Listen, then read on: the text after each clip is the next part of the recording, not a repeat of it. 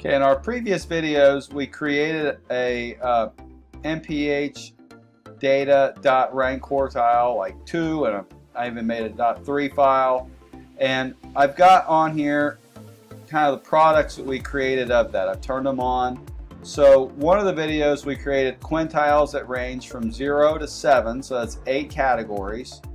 So 8 quintiles, and then income 5 as a variable represents the 5 categories that were created by manual coding based upon income levels that were based on the federal poverty level. Now, we're going to look at life expectancy as a function of income.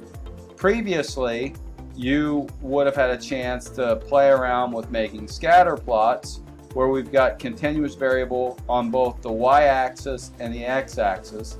And typically in health statistics, if our health variable of interest is included, we put that on the y-axis. So life expectancy is there on the y-axis. But now we've got categorical data, and there may be reasons why you'd want to look at it in a categorical way.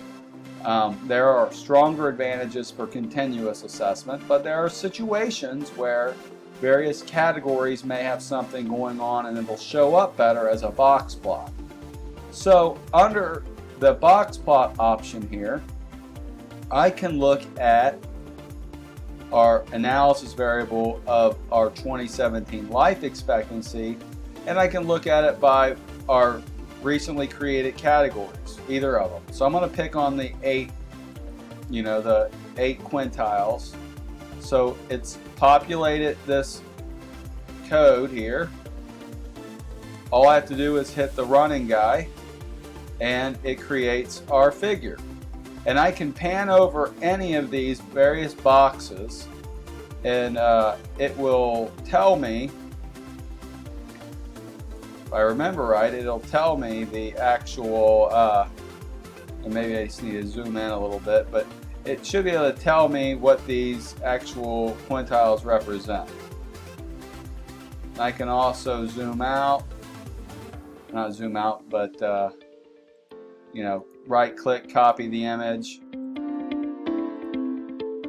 If you play around with this, hover over it long enough, it will populate information. So on this particular variable, the minimum whisker is, in this group,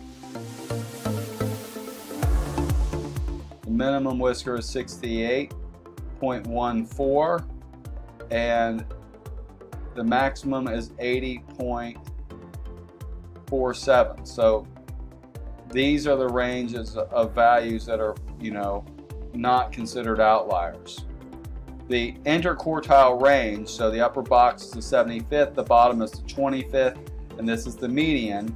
If I scroll over it and hover long enough, first quartile is 72, third quartile is 75, and the median is 74. So this goes from 72.6 to 75 point something.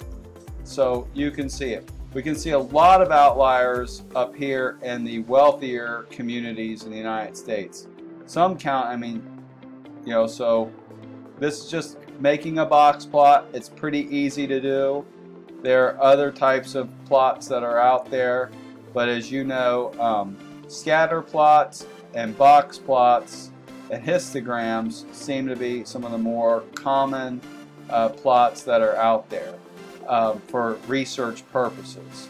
Bubble plots that you see on there are typically more associated with when you also have the ability to integrate some sort of error or there's some different methods that you can add in there to measure how much error there is, which might make bubbles smaller or larger or whatever. Heat maps are also out there. The variables though can be continuous or discrete. You can play around with those, but for most basic research, basic report writing, in our field, box plots, histograms, and scatter plots are most common. So I'm going to stop it here and we will explore some other categorical data analysis techniques going forward.